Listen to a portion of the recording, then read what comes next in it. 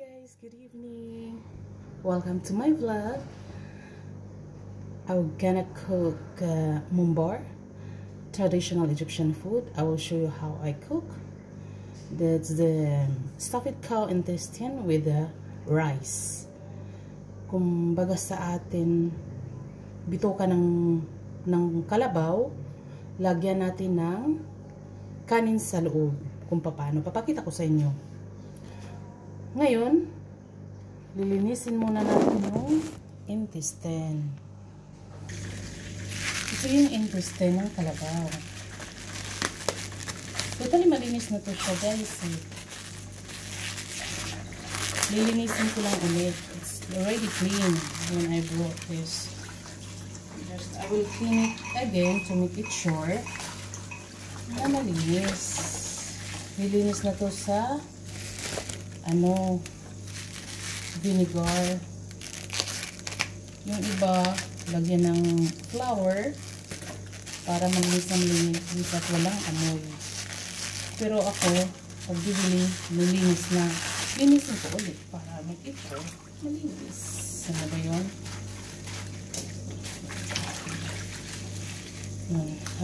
Tingnan mo. Linisin ko siya. Paano ko siya linis? Malinis na talaga to. Linisin ko ulit.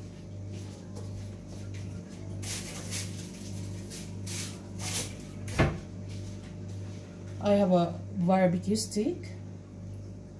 So this is the way I put it another side. So, I think everybody know about this. Yun.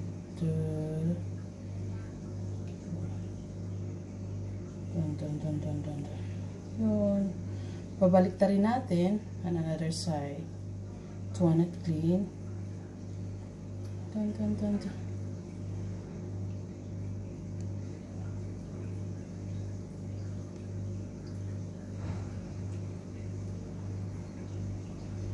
Ayun, tingnan mo. Oh. Yan, ganyan maglinis. Pero malinis na talaga to siya.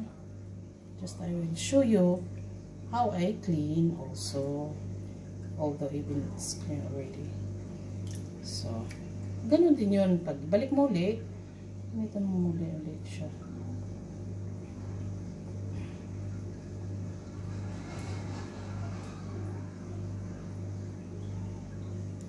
Madulas.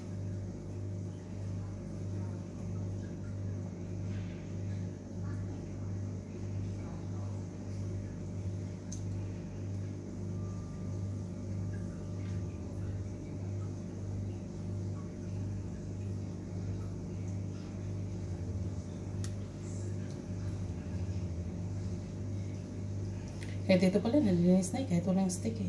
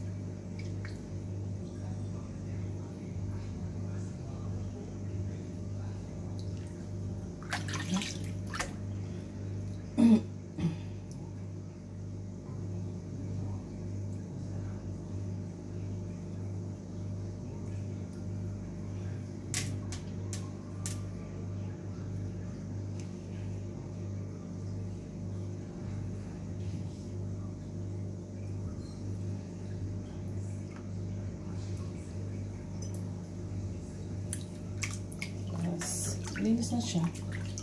Ito yung tanong natin. I-dry natin. Puntahin natin dito. Para matanggal yung tubig.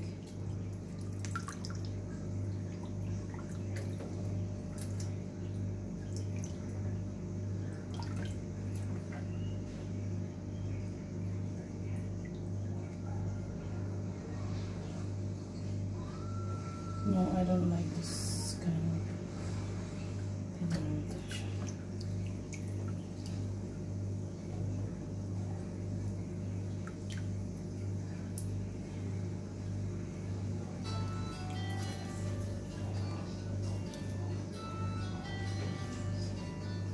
Tapos na. Tapos, papakita ko sa inyo yung susunod.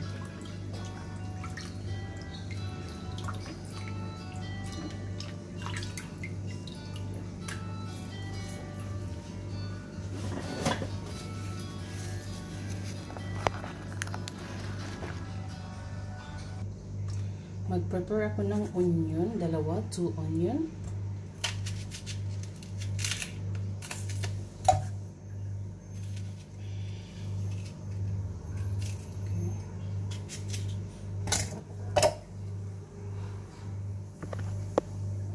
Okay.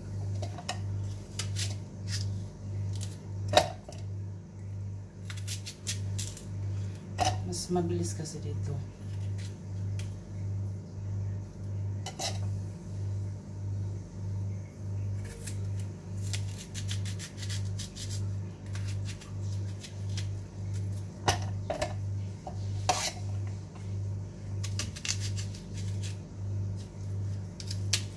Iyak.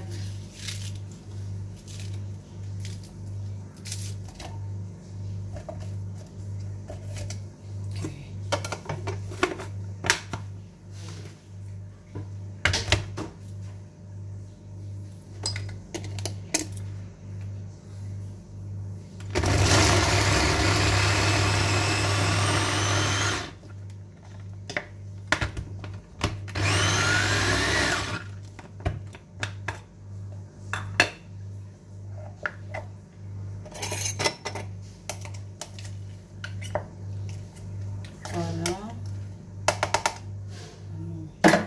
Maliliit.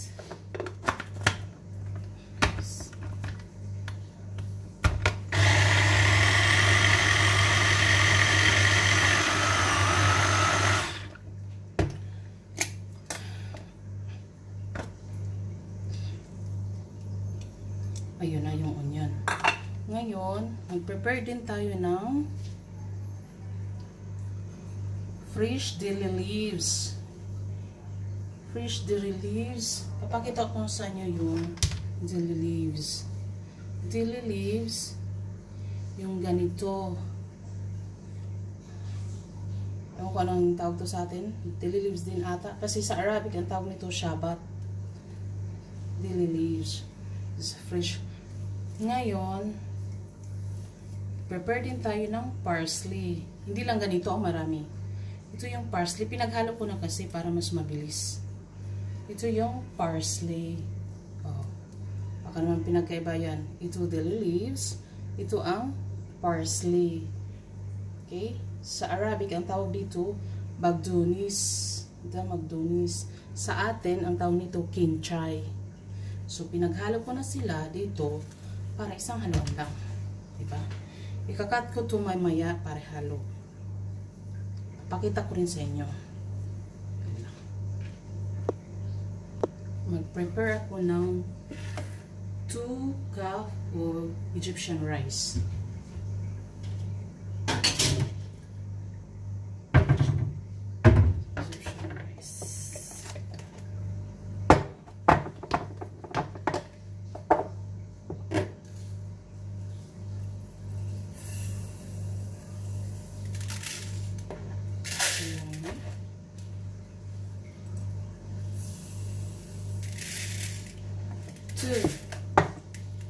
Two Egyptian rice. Marami ba to? Kunti lang. Dagdagan ko, magiging 3 na. Kasi parang kunti lang eh. Magiging 3 cup of rice. Okay.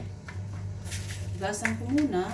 Tapos, saka ko halo yung mga jaman-jaman.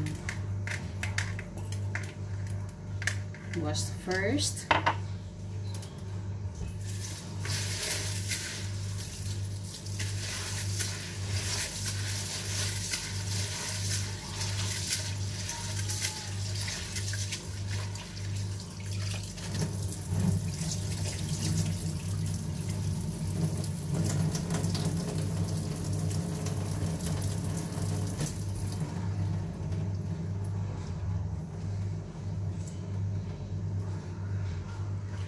Ayun mga palangga, hinugasan ko na. So, halo na natin yung onion. Kasi mas gusto ko yung onion. Yung iba nagluluto nito, walang onion. Ako gusto ko kasi, ano yan eh, bituka yan eh. Iwasan ba? Next, halo ko yung parsley tsaka dill. Pinaghalo ko na siya. Iiwain ko lang. Kasi kailangan iwain natin maliit. Tanggalin natin yung sa itaas at sa tapon.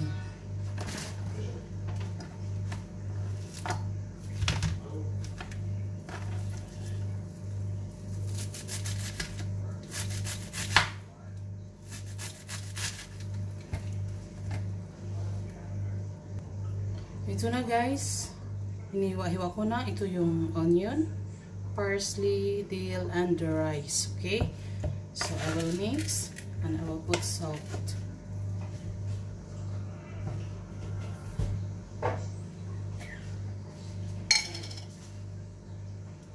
It depends for you, nasa nyo yun kung anong timpla nyo.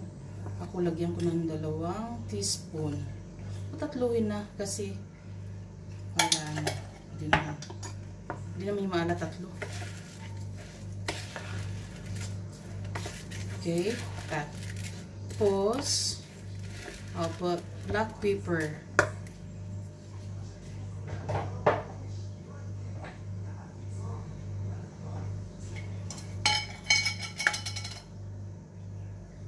Para mas masarap marami. Ano nito?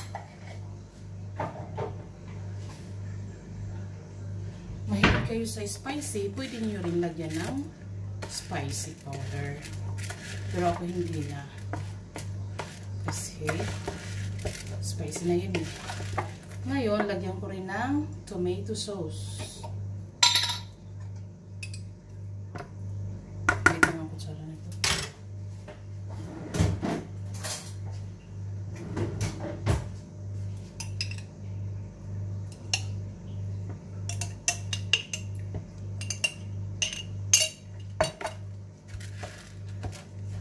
Yung iba, hinahalo din nila yung fresh tomato. Ako, yung tomato sauce lang. Kasi yun lang sa akin. Para mas mabilis.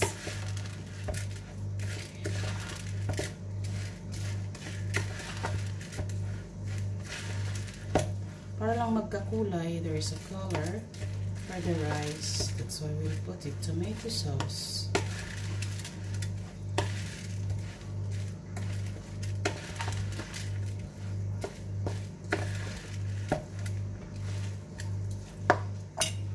Ubusin na natin ito.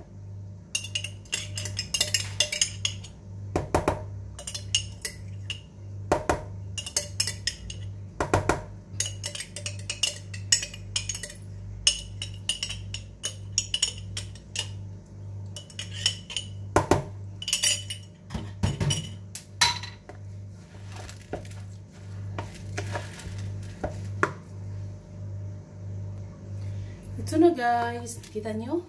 Halo na yung tomato sauce, onion, parsley, dill, and rice, salt, black pepper. That's it.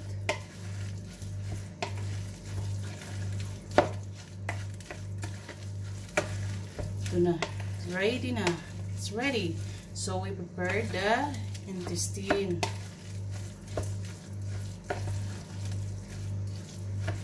Cow intestine. So put it beside. My goodness. Okay. This is the cow intestine. I will wash my hand. Okay. Now, I will cut it for. It depends. Depende na yun sa inyo. Anong size ng gusto nyo. Ako mas gusto kong yung hindi masyado. Kasi paputulin ko rin to eh. Anong ganito. Yun, pag itong habang to, gawin kong tatlos. Diba? Ang haba ba? Ay, yung ganun. Yung ganito lang kahaba gusto ko. Puputulin ko pa yan, hatiin ko pa. Para mas madali maglagay ng kanin, yung rice.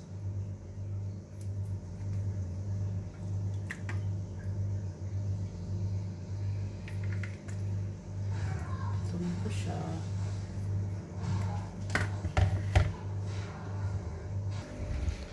Ngayon, mag-prepare tayo ng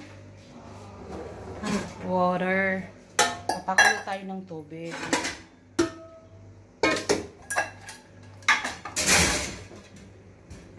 Okay.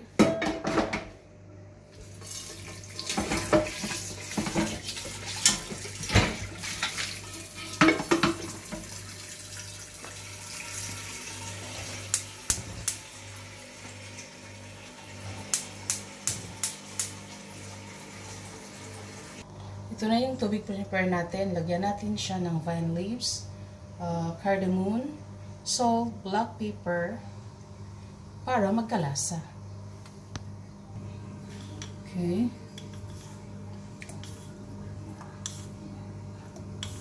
Lagyan ko siya ng 3. Salt, cardamom. Nasaan yun na lang yung parami? Ito yung cardamom. Para may lasa. Tsaka vine leaves.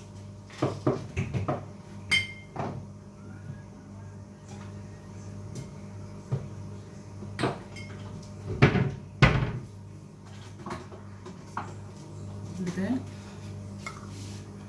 Laurel. Sa tabi nila, laurel.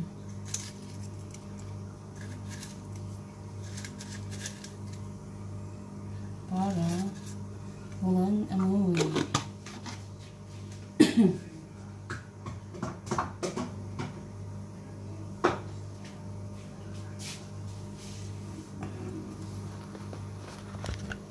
Anak, mga palangga, antayin natin itong kumulo bago natin ilagay. Pero habang nagpapakulo ako, gagawa na rin ako ng Mombar stuffed cow intestine with rice.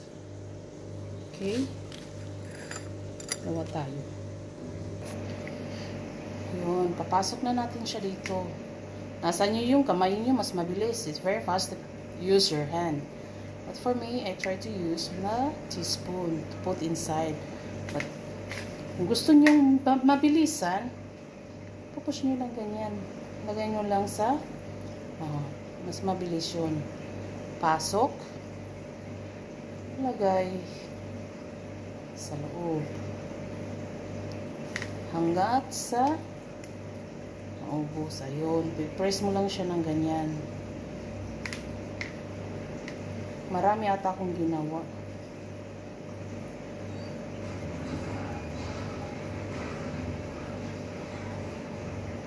Kailangan hindi masyadong marami kasi masasayang yung rice. Nahulog kasi yan eh.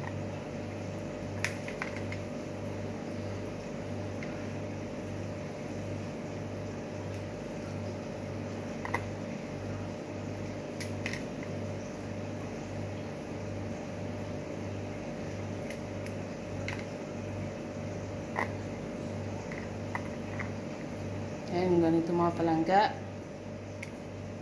Yun, mamaya ganito lang siya kasi paglagay ko to sa pinakuluan kong tubig na pinakita ko sa inyo,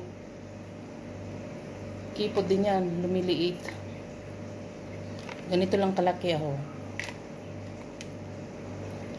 Hanggang sa maubos. Yung ibang mga langga, kasi ako bumili ako, malinis na, 'di ba? Nilinis ko lang uli para naman makasure na malinis talaga. Pero pag bibili kayo ng hindi malinis, yung iba nililinis, lagyan nyo lang suka. Just put it vinegar or flour para daw malinis. Baliktarin nyo lang. Yung dito kasi, nilinis sa kanila, may ano pata sila.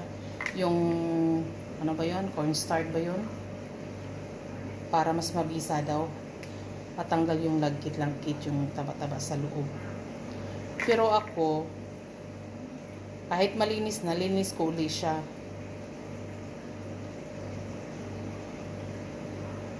Yung iba na hindi pa alam, just put it vinegar to clean, make it sure that clean and no smell.